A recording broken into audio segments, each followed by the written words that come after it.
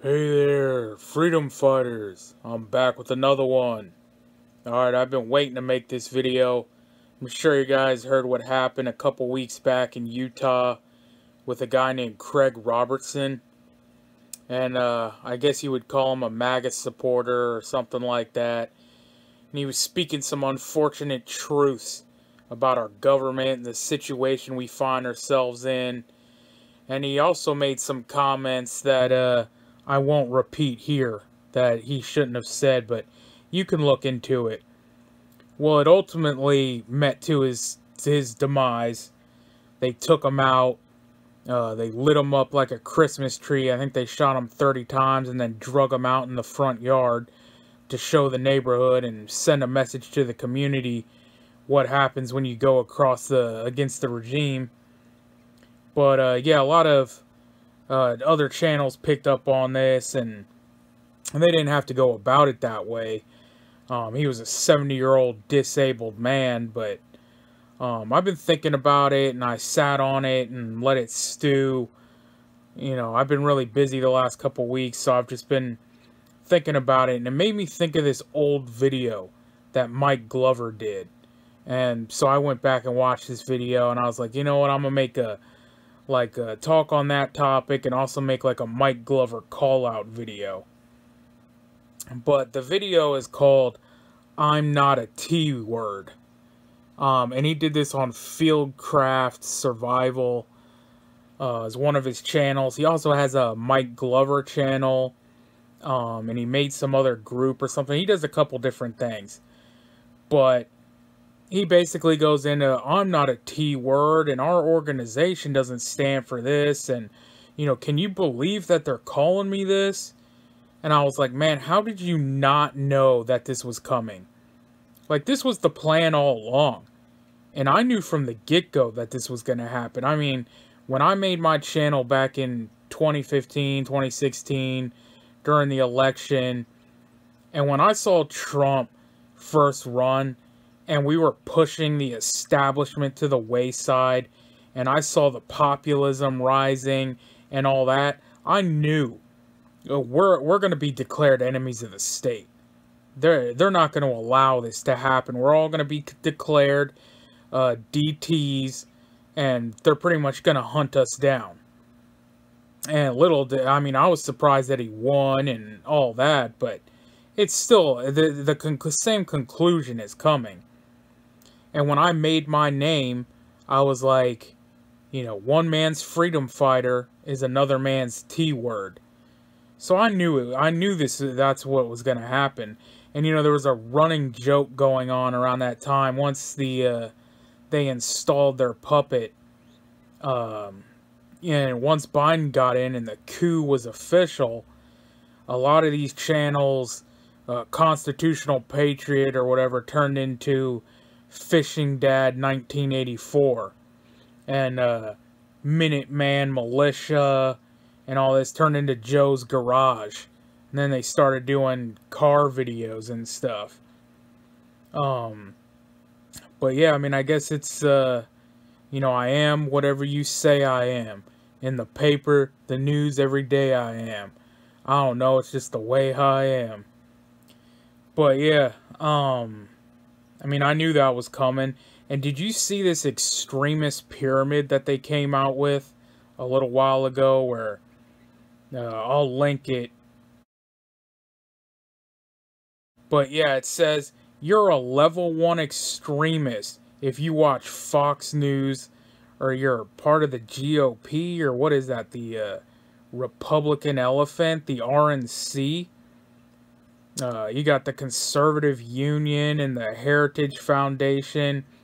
I mean, these are the most, like, lightweight conservative positions you can take. So, like, even if you're a notch to the right of center, you're pretty much a DT. And you notice how they don't have the Lincoln Project or whatnot on here. Because that's what they say. That's acceptable Republicans. That's what a real Republican is. Anything else is extremism. You know, even Fox News and the RNC is too extreme. You got your level 2 DTs, which are MAGA supporters, and what is this? They even got a Back the Blue Punisher skull on here. So even if you're a bootlicker that worships the state, they still declare you a DT. I mean, how does that even make sense? They got PragerU and Turning Point USA on here. I mean, those two should have been on number 1. I mean, those are like, again, some of the most milquetoast. You know, Turning Point USA is a bunch of college kids, a bunch of moderates that are just somewhat rebelling against all the craziness. But still, and Charlie Kirk is a cuck. And Charlie Kirk is weak. And I think they just didn't have enough room in the 1 level, so they just bumped him up. But you got the Proud Boys, which somewhat makes sense. That's why they're pushing all that, trying to get, you know, them for treason charges and all that. 3% militias, stuff like that. Level 3, you know, you got your swastikas, and I don't even know what some of this other stuff is. You have a Kekistani flag. For you guys who don't even know what that is a joke. That is a literal meme. When you see those frog memes, his name's Pepe the Frog. All those like political frog memes, that's Kek. And so, if you're like a meme pusher or you make memes, you're a level 3 DT. And then you got your level 4s, and I don't even know what this is. You got like a nuclear sign, so like I don't know if you're trying to go nuclear or something. Maybe like if you're Putin or Kim Jong-il. You got some kind of gear sign here, and I don't even know what this other stuff is, so I guess I'm not that cool. I'm not cool enough to know about that stuff. But yeah, then they had that leaked document from the DOJ or something one time, and I think that's what this video was about. It came out with a certain amount of terms and certain organizations they said were, you know, extremist groups, and he was listed in it. But they had a hearing on this, too, with Christopher Wray. And Ted Cruz said something about the Texas Alamo flag was in there, the come and take it flag. And I think he said, like, I'm flying this in my office. You know, I'm a Texan. Like, this makes you an extremist? And sayings like, don't tread on me, or liberty or death. I mean, I guess that was a revolutionary act back in the day. I guess it still is today. Saying that you're either going to be free or you're not. And you'll fight to the death to remain free. I mean, we have a state in our union. New Hampshire is the live free or die state. But, you know, these are the things that founded our country. Wild and free men refusing, you know, to be stepped on. And that's the problem. That's what's getting in the way of their plan. You know, to enslave you and your children. And then he admits that he snitched on his members. He was a Fed snitch. And I'll link the video. You know, I recommend you go watch it. And he says, oh, I worked real closely with the feds. And, you know, whenever I did see extremism in my group, I reported them. And we made sure that, you know, we weren't this extremist organization that, you know, they call. And, you know, where are these guys at now? I wonder if we can get a FOIA request and say, what did Mike Glover, who are the people that he requested get looked at? And then what did they do with those people? Are they in a gulag now? Are they, or did they get the Craig Robertson treatment? Did they light them up like a Christmas tree? Are they 6 feet under the ground? We'll never know, but it's because of Mike Glover. You know, just because they figured it out before you. You know, they figured out the tyranny is already here. And, and here's the disclaimer, is we do not support, I do not support, incite, encourage any illegal, unlawful actions. So don't go do anything and tell them I told you to do it, because here I am telling you not to. And I don't know what these people were saying they wanted to do, but they probably came to the conclusion that, you know, it's done. It's over. And while I don't, I never condone offensive actions, it's always defensive. The defense of yourself, your country.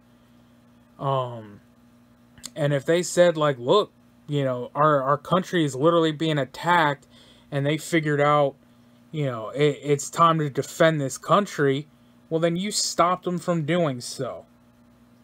And it's because at the end of the day, people like Mike Glover, they always are, and they always will be forever loyal to the boot. And these people who, are in the military and stuff, and I have friends in the military, and, usually I'm only friends with people who realize their mistake, who understood what they were doing. But you have these ones who are super proud of their service, and they're always loyal to them. And it's almost like someone on the football team, let's say you're a Pittsburgh Steelers fan, and you get someone from another team, like, whatever, Detroit Lions. And he's been a long-time player for the Detroit Lions. He played for 8 years, super good. He's having a Hall of Fame career. And he gets let go, and you pick him up. And he's playing for your team. But whenever they interview him, he's talking about the Lions. And it's like, hey, man, you had a really good game today. And he's like, oh, yeah, this reminds me of the game I had back in 2017 with the Lions, where I racked up like 150 yards, and I did this and that. And then when he retires, he goes and, broadcasts for the Lions, or holds some kind of podcast for the Lions. And you can tell he was always a Lion. He never became part of the Pittsburgh Steelers. In his heart was always with the Lions. And that's what I'm saying with these guys, man. They're always and forever will be loyal to the boot. And here he is in this video, basically pleading to his daddy, his government. No, not me. I'm not a T-word. And he says in this video, the reason he formed this group was to combat real extremists, which he says are BLM and Antifa and stuff like that. Well, did you not realize that is who your government is now? They are BLM. They are Antifa. Everything that you were fighting against, that you thought you were fighting for. And again, the IQ must be too low. He couldn't put it together. His other guys put it together, but then he ratted them out and snitched on them. And then, once it comes to his doorstep, no one's going to be there to fight for Mike Glover, because all the Mike Glovers ratted out the Craig Robertsons, and the Lavoy Finnecums, and the Bill Coopers, and the long list. And he's worried about being looked at as the enemy. And he doesn't think he's the enemy, but they view you as the enemy. They hate you and your freedoms. They think they're the problem.